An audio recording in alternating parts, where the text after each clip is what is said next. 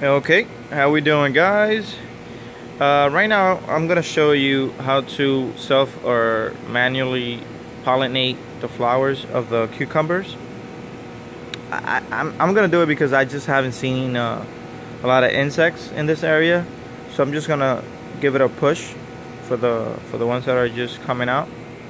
So let me show you. Before I start doing that, let me show you what are the basically the cucumber plant is self pollinating, meaning it's a female and a male at the same time, or it produces flowers, female and male.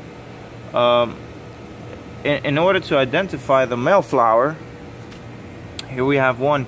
You see the flower, right? But it has like a cup behind it. There's no, if you see there, you see it's just a little stem holding the flower, and there's nothing else. So there's the flower and the pollen inside. You see? Now the female flower is basically another flower, but with a small cucumber, as you see right here on the screen. Let me see if it focuses well. There we go. See that? That's a little cucumber and the flower. And basically, once that get pollinated, it basically it grows into a cucumber. As we see here, you see that's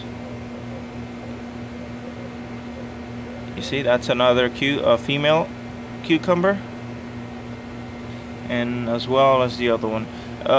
It's funny, this plant right here has all of the flowers are female, and this one here, all of them are male.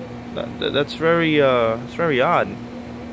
But anyway, so what we're gonna do is we're gonna get a Q-tip. See? And basically we're just gonna rub it off. We're gonna rub the male plant. There we go. So essentially what we're gonna do is just gonna get there. Move this a little bit.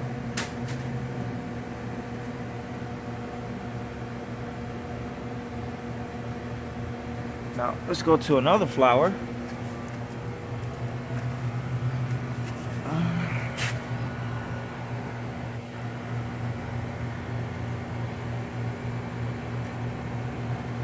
I do notice that it's very complicated to do this with this fence. Okay, there we go. Let me do the other one.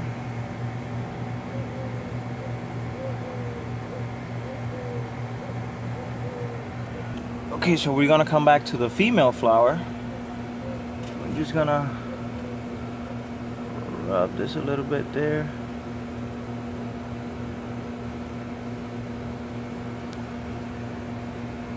Just like that.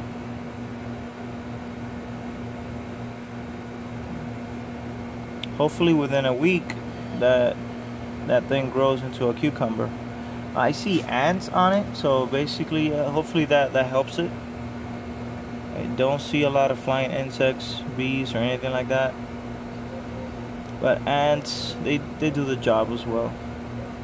Just wanted to show you guys how to do it.